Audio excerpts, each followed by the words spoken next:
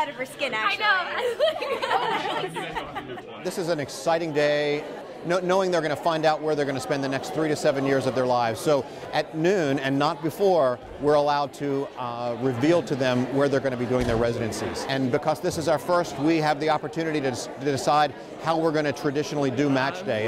And every school does it a little bit differently. We decided we wanted to have some fun for the first part of the hour, and then to toast the students and to toast their success, and then allow them to open their envelopes.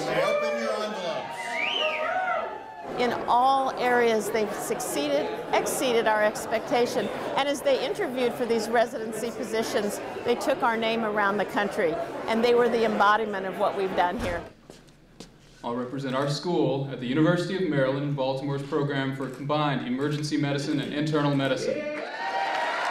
We wound up going to 17 different schools or hospitals for a few months, interviewing for different programs, and then today is when you found out which one of those I'd be at for the next 4 years. So I got my top choice. I'll be going down to Emory University to finish my training, which was exciting, and everybody found out at the same time today, kind of across the country, where they'd be going. I found out that I matched to stay in Roanoke for general surgery, and it was my first choice. This school did not exist before they got here, so they've been a part of the entire history of this school. They will be in my heart forever. I will never forget a single one of these students.